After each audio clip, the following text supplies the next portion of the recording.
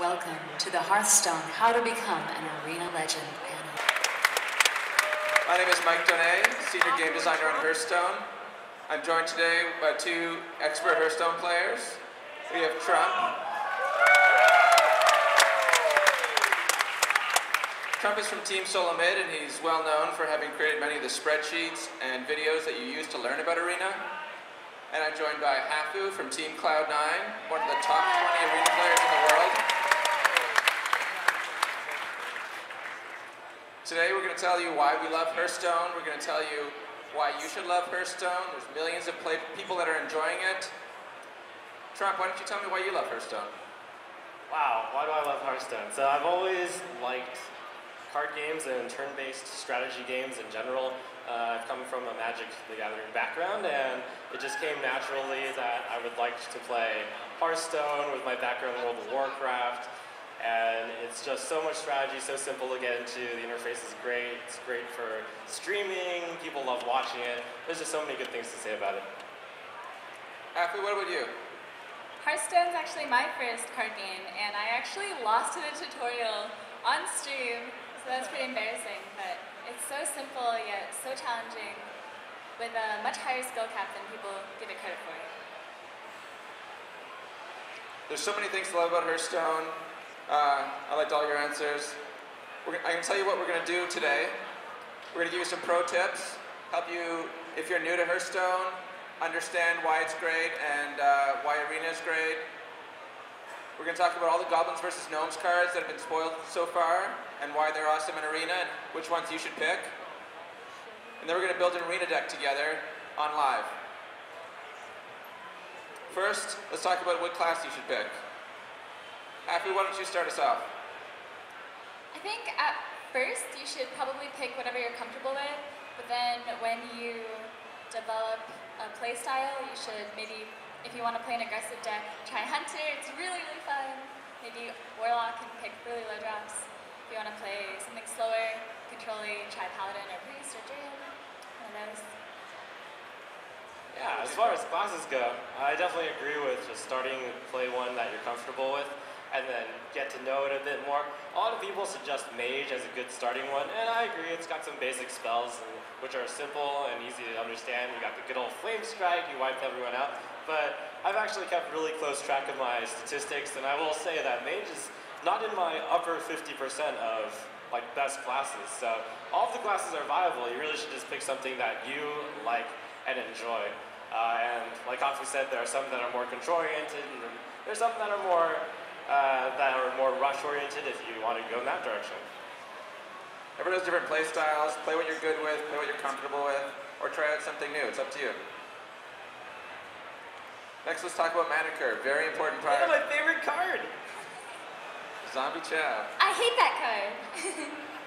Why do you like this card so much, Trump? Tell me about Mana Curve and this card. Well, Zombie Chow is awesome because it's one of the best neutral cards in terms of statistics for mana, and that's generally what you're looking for in Arena. And there's so few good one-drops that the Zombie Chow is just something that you can start off so strong, trade against the opponent's 2-drop, and then just keep staying ahead from there. 1 mana, 2/3, that's really good. What about you, Hafu? You said you don't like this card. I think it's a really strong card, and I do pick it a lot in Arena, but maybe it's a little bit overrated just because if you don't play it on turn 1, the effect is quite bad, especially if you play more aggressively, as I tend to do, so, eh. Do you guys have any more tips about Mana Curve in general that we should talk about? Yeah, after Nax Rammus came out, in general, there were more early game cards like Zombie Chow and like Spectral Creeper, and it's become more and more important to me to have more 2-drops. I used to think like 5 or 6 2-drops were enough, and I usually gave a range of 6 to 8. Nowadays, I like to make sure that that range is very solidly 7 or more, like 7, even 8, and even 9. And you want to have like some amount of 3-drops as well. You can't ignore that. It's like 3 or 4. How about yourself, Hafu? What do you think about 2 costs? I think 8 is way too many, and I think it actually should depend a little bit on the class too. Some of the hero powers are better than others. For example, like Shaman and Paladin, you're putting something on the board, whereas if you don't actually have a 2-drop on Priest, and you like heal yourself or you heal your opponent and you're sad.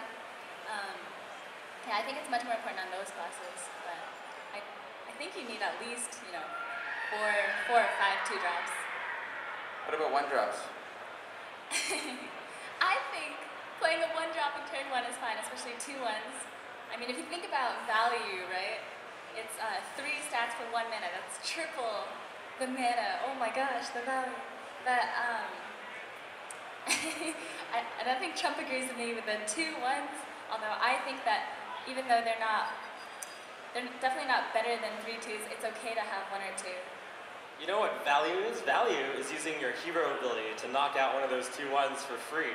So I have been thinking a lot about this recently, and like there's some arguments about card advantage or like tempo advantage. You play your 1-drop, they have to coin hero ability, or they have to spend 2 mana to kill their 1-drop. Like to some extent you gain an advantage, and I can start to understand that now. Speaking of Zombie Chow, that's 5 times the mana that you put in terms of stats. So good.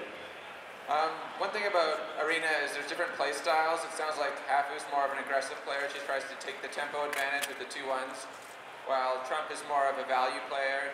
He tries to control the board and get card advantage over the long term. Both are valid strategies. Sometimes with different classes or different decks, you're going to switch between those strategies. Something you'll learn over time by just playing a lot of runs. Let's move on to how to catch up. When you get behind an arena, it can be really frustrating.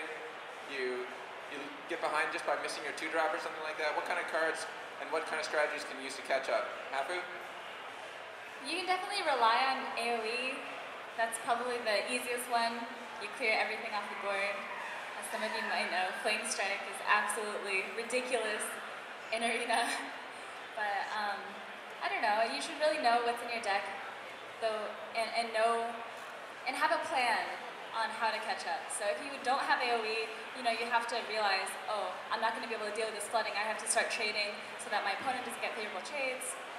And if you have a lot of AoE, you can just kind of sit back and let them flood the board and then take everything out at once. So just have a plan. Yeah, I think that's part of the loveliness of Arena. Like, you can always have such different decks. It's different every time. That's also why I value good 1-drops so much, like the non-2-1 ones. Like I really highly pick Worgen Infiltrator, which is a 2-1, but it's stealth, so you can actually selectively trade Zombie Chow. And that's how, like this is a slight detour, but when you fall behind, it's somewhat difficult to come back. So that's why I value just having so many early game plays. That's why I have a bit more 2s than Hafu might play. Just so you don't fall behind. If you play a 2 and they don't play a 2, then you're looking pretty good, especially if you have a mana curve to follow that up.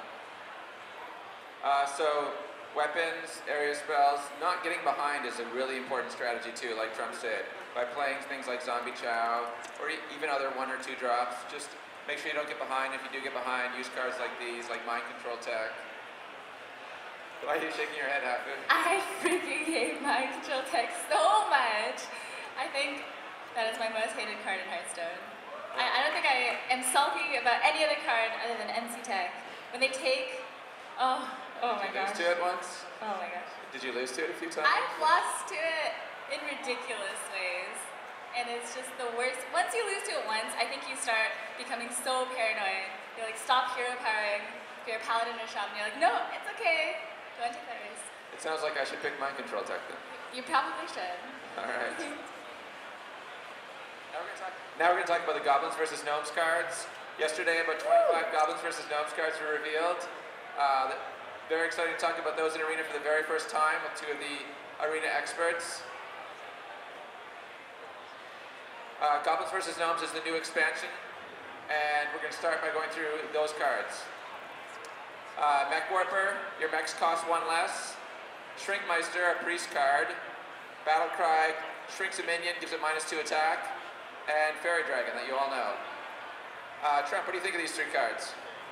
Alright, all of these cards also have different valuations and constructed, so I'll start off by saying that we'll be giving it a more arena-looked base. So, Mech Warper, for example, it might be a top pick in constructed, you build in a mech deck in Arena, you're going to have some mechs, and it itself is a mech, which is going to benefit a lot of the other Arena cards, which are coming out in this expansion. Shrinkmeister, though, is definitely the card to pick. It is really strong in Arena. In Arena, I'm just looking for those individually strong cards like Yeti or Just really good basic cards. Shrinkmeister, 2 mana, 3/2, that's already good. And on top of that, the battle cry is insane. The way I would think of it in Arena is it's like a 3/4 for 2 mana if you play it with a minion, because it's going to take 2 less damage when you attack with that minion into the shrunken enemy's minion. Sounds really good. What about you, Hafu? What do you think of these cards?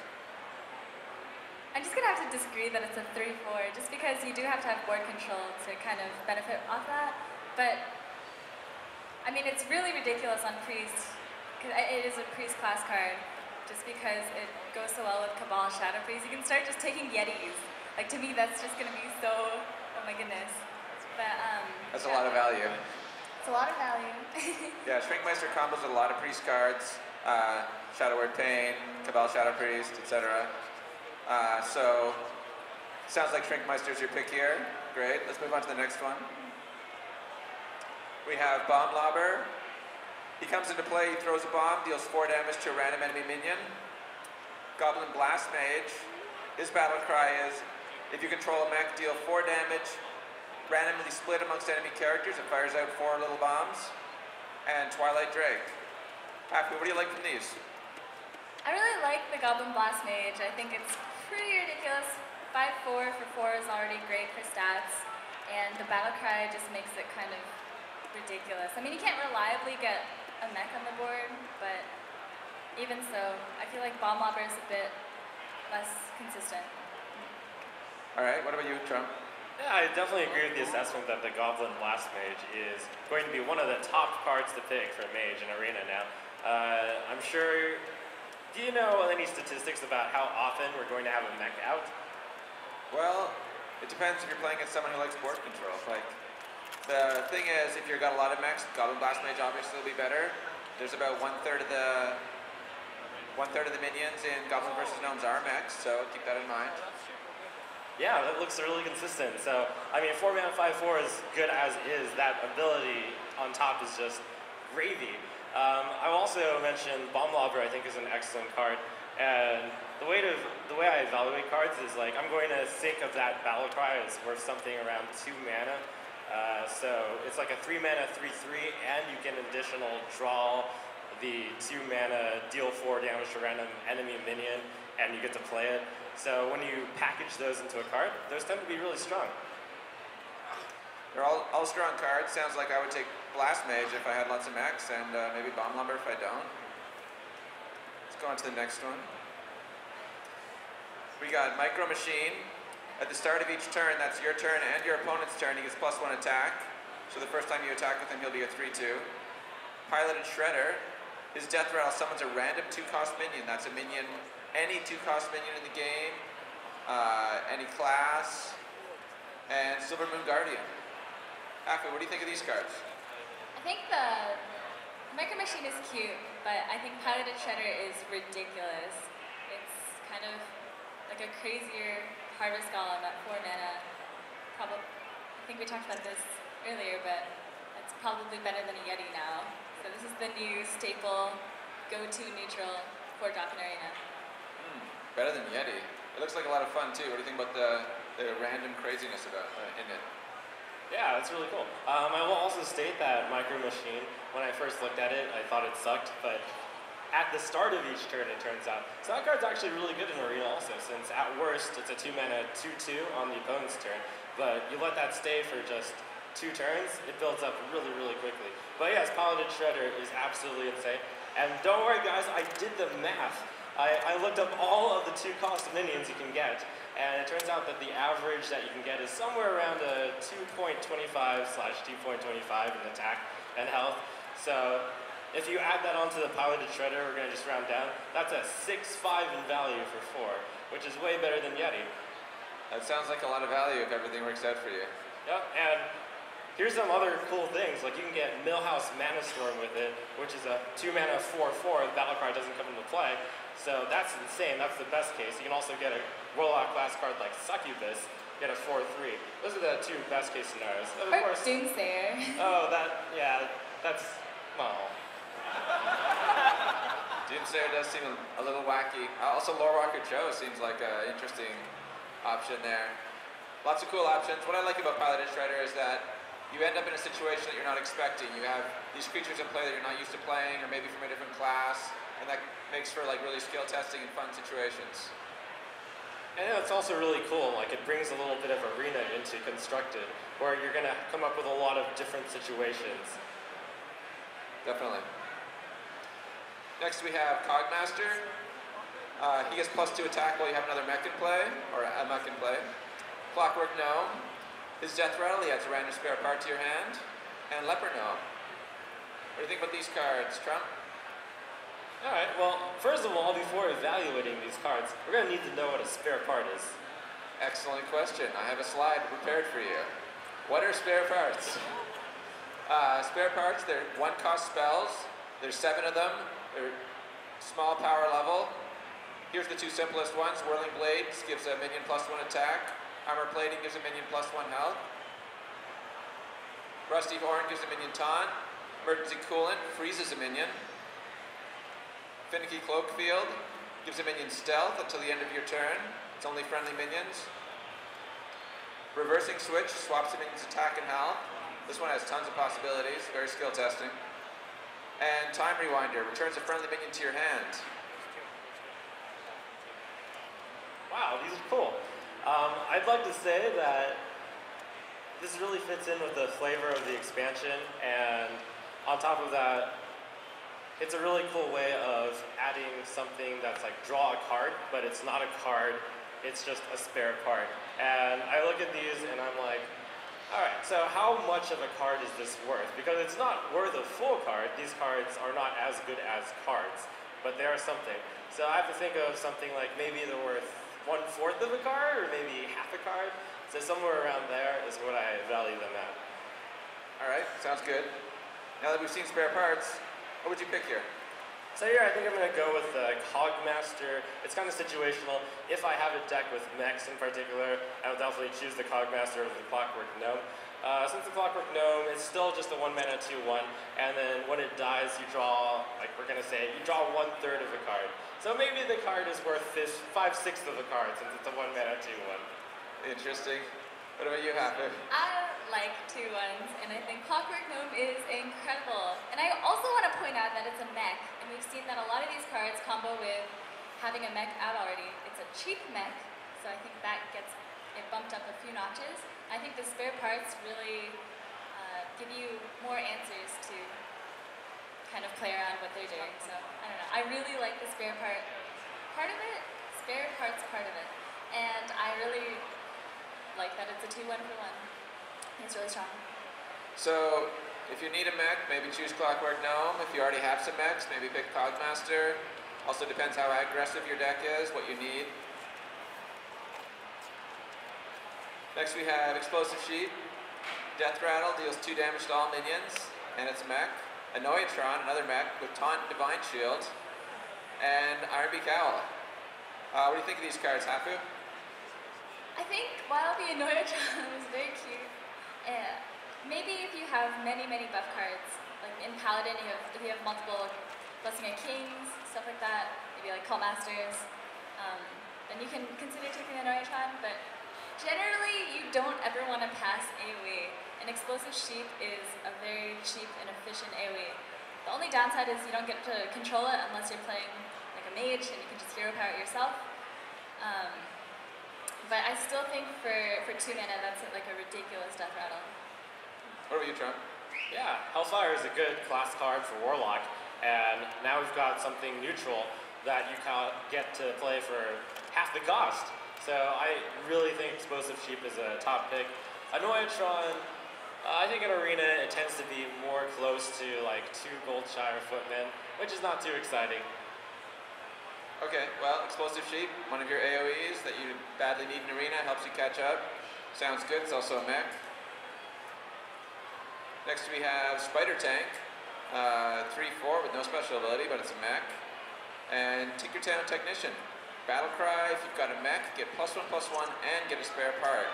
And Earthen Ring Farseer, 3 awesome cards. Which one do you like the best, Trump? Man, we got some serious value here. So 3 mana 3/4 is going to just be good by default. We've seen how good it is in Priest Star Cultist, and even if the Priest Dark Cultist didn't have a death rattle, I think it would still be good. In this set, mechs actually matter. So I think the Spider Tank is a really strong pick. Of course, the Tinkertown Technician is also super value. 3 mana for a 4/4, and you get a spare part for some extra value, in case you already have a lot of mechs. So for here, my choice would depend based on how many mechs I already had, but I'd want to pick both. Both would be nice. So many arena runs where I want to pick both. What about you, Hafu? I'll take all 3. They're all really, really strong 3-drops, some of the strongest neutrals.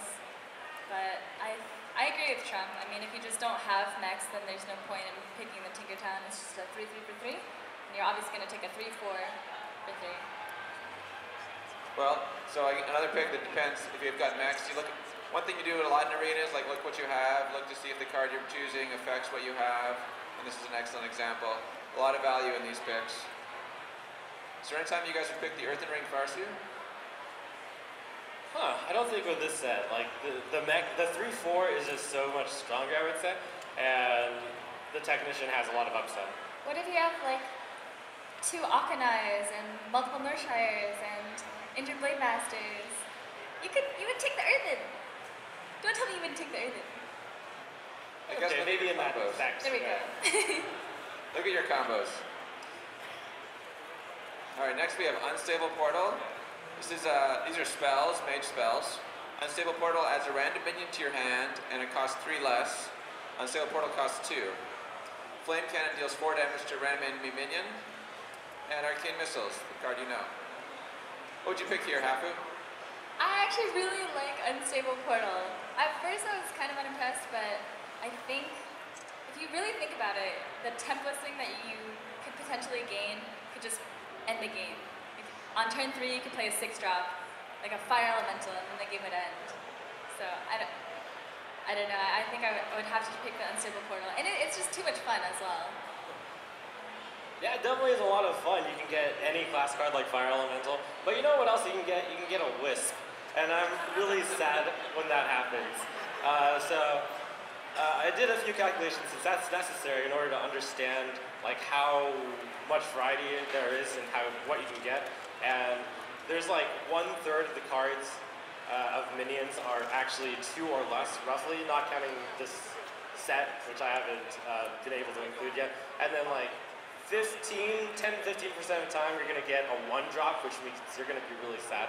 So the portal is a bit too random for my effect. Like sometimes there just isn't that good an effect, although I admit that sometimes you can get a really good effect. So I choose the Flame Cannon, where you can actually really control the randomness. As a mage, you can do something like Flame Cannon and then Fire Blast to really efficiently deal with one of those turn 4, 5 health plays. I think it's a really strong pair. What about you, Hafu? What would you pick here? Definitely Unstable Portal. So Unstable I mean, Portal. 33%, that's just 1 in 3. I mean, 2/3 of the time you're going to get something better that you can play and just push your tempo advantage. So, I mean, if you get a Wisp, you're really sad, but, I mean, what are the stats on that? Sure.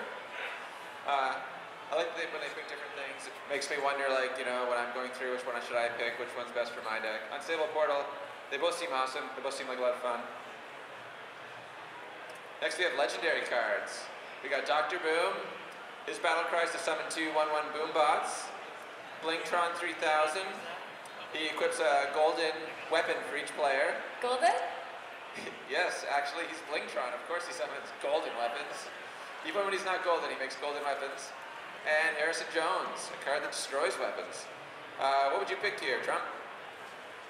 Well, I mean, I don't think I even need to know what a Boombot is before I pick Dr. Boom. But let's see what Boombot is first. All right, I'll show you.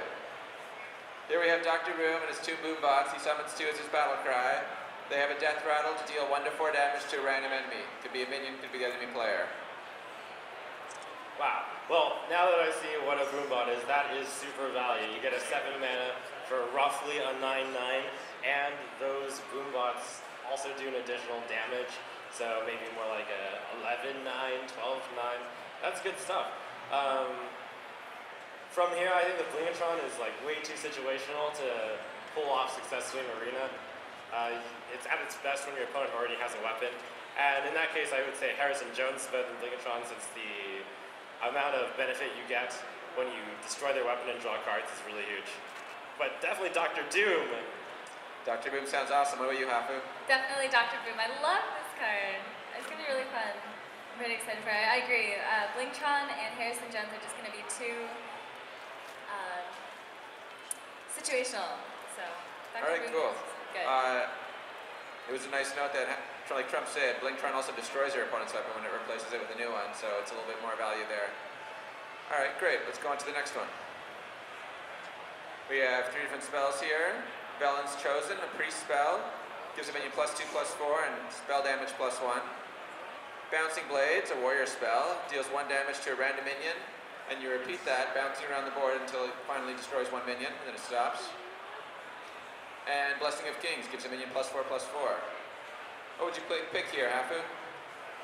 I think I'm all about combos in Arena, and Bouncing Blade seems super fun, especially if you have, Commanding Shout, maybe like a Frothing Zerker, and then you charge that Frothing Zerker. Oh my goodness. I think Bouncing Blades would be really fun if you have the cards to kind of back that up. But if not, I would say, I think Valen's Chosen is actually, I think they're all around the same. Probably Valen's Chosen if I had to pick one. What about you, Sean? Do you have a strong preference? The first time I saw Bouncing Blade, I was so happy, and I was going to just pick that every time. But it just turns out that in Arena, I think when you can set up the situation where you have almost nothing and they have a lot of things, or they have one big thing, that's where Bouncing Blade is at its best. Might be more of a constructed card. So I'm going to have to lean towards Valen's Chosen here. When you're a priest, getting an additional health buff on your minions is really strong since you can just keep them alive and heal them.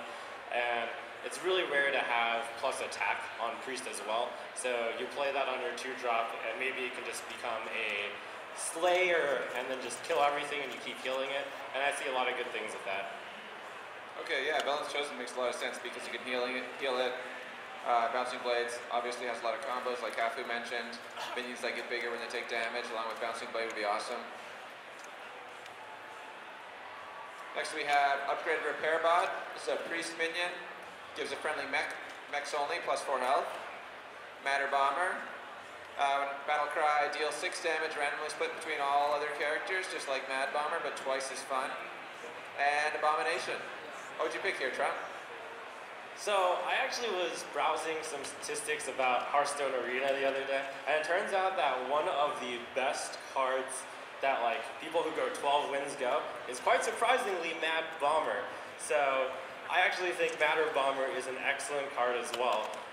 If you're behind, you can actually play it to catch up in the game, which is very important, and you can do it with all sorts of other combos as well.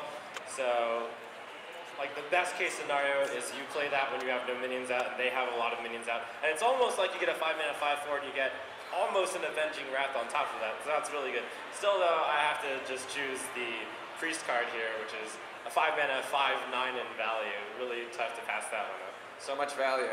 What about you, Hafu? Yeah, if you have a lot of mechs in your Priest Arena run, I would definitely take the Upgraded Repair Bot. It's kind of hard not to. Health buffs, in general, are pretty ridiculous. And then on Priest, you can just keep healing your minions, and then you get infinite value. So, I agree. Upgraded Repair Bot. Alright, so if you need some catch-up cards, Matter Bomber, maybe Abomination. And if you have mechs, definitely Upgraded Repair Bot works great for priests. Alright, second last slide. We have Enhanso Mechano. This guy's crazy. His battle cry gives each other minion a random buff, either Wind Fury Taunt or Divine Shield. And Piloted Sky Golem. The piloted mechs, we talked about them before, but the pilot comes out in a parachute and he just parachutes down into the board. So it's super fun to watch. And this one summons a random 4-cost minion when he dies. And Big Game Hunter. What do you think of these cards, Hafu? The Piloted Sky Golem looks so fun. I'm all about these random cards. And you can go Piloted Sky Golem into Piloted, is it Shredder? Yep, Piloted Shredder, Piloted Sky Golem. Piloted Shredder 4-mana thing, and then you get a 2-drop, so it's really cool. But I think the Enhanso Mechano is a cool idea, but I think you have to be ahead on the board to really utilize it, and if you get the taunt, you're probably going to be sad. If you get the Wind Fury, you just randomly win. It's kind of cool. But I think Piloted Sky Golem is similar to Cairn. It's just really annoying to deal with and pretty fun as well. What about you, Trump? Yeah, I definitely agree on that note. The Enhanso bot is just so much of a win more card in Arena, I would say, just because you have to play it when you already have a lot of guys out. And that's kind of the opposite reason on Matter Bomber, where Matter Bomber is better when you play it when you're behind. I think a card that's good when you're ahead is not as good.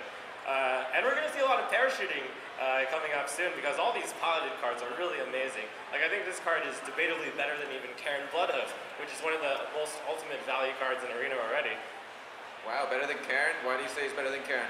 Well, this random 4 mana minion, like on average, it's going to be somewhere around a 4/4 when you total up all the 4 mana minions you get. Some of the best ones you can get are really good, like Pit Lord, which is a 4 mana 5/6 with no battle cry to hinder you. And there's not many that are too bad other than, say, Summoning Portal. Yeah, Summoning Portal. Maybe good if you have a full hand. Alright, cool. Sky Golem sounds really good. Enhance some Mechano better if you've got a lot of minions in play, which doesn't always happen in Arena. And our last slide, we have 3 legendaries again. We have Sneed's Old Shredder, it's the 3rd card in the piloted cycle. We have Mechgineer Thermoplug, oh, sorry, let me read Sneed's. Death Rattle, summon a random legendary minion, and it's a huge mech. We got Mechgineer Thermoplug, whenever an enemy minion dies, summon a Leper Gnome. It's going to fill the board with Leper Gnomes if you're in the right position, and Deathwing, a classic card. What do you think of these, Hafu? I think they're all really fun. I think Sneed's Old Cheddar is too good to pass up. But if my curve is super, super low, I might go with the Deathwing just because I feel like Deathwing just wins games. I mean, your opponent can never expect a Deathwing. And yeah, I probably would go Sneed's Old Cheddar in most of my arena runs. Alright, yeah, Deathwing is definitely not something you expect. What about you? That Deathwing is so cool. I love thinking in Arena. It's like constantly moving up my personal list. But here, I think we might see one of the best legendaries in the game coming up right here, Sneed's Old Shredder. The value you get out of that is insane. So it's 8 mana, 5/7 already, and when you calculate the average attack and health of a legendary card, a legendary minion, it's somewhere along the lines of like a 5/6. So I'm just going to add that straight up to there, and that means it's an 8 mana, 10, 13. And on top of that, most of the legendary cards have a cool effect also, like Death Rattle sometimes, or something special like Sylvanas or Cairn. Then the best case scenario for Sneed's Old Shredder is so big. They kill it, and then you get Helthuzad, and then you resurrect Sneed's Old Shredder, or you get Sneed's Old Shredder, and so your Sneed's Old Shredder just keeps getting Sneed's Old Shredders, and that's insane. Yeah, Helthuzad into resurrecting Sneed's Old Shredder would be insane. Sounds like a lot of fun. Alright, cool. Thanks for talking about those cards. Now that you've seen Goblins versus Gnomes cards over the last couple days, and we just talked about them, what do you think about them? Hafu, why don't you start? I think they're going to be really fun. I'm really excited to play these in Arena when they come out live. And I think that a lot of, I think the silences are going to go up in value by a lot. These Death Rattles seem pretty ridiculous. And I feel like Shaman and Mage are going to get even better in Arena. Just because Shaman has Hex and Earthshock in their kit, and Mage has Shape. So, And what about you, Trump? Yeah, I really look forward to all of the smaller value plays you can make. Those spare parts, even though they aren't any real card, like I even only value them as 1/3 of a card. When you can make use of that 1/3 of a card effectively, sometimes it's as good as a card, and that's getting really good value. I like a lot of the Death Rattle Summon a Random Minion cards because that means you're going to have to really think on your feet. And even though it is randomness, like, it makes you, there is a skill to having a lot of branching decision trees and knowing like what can happen and how to best take advantage of a very unusual situation. Cool, yeah, I'm very excited about this. Goblins vs. Gnomes comes out next month. It's the first Hearthstone expansion. It's got tons of fun stuff. There's only been 25 of the over 120 cards revealed so far, so you're in store for a lot of new stuff, and it's coming very soon.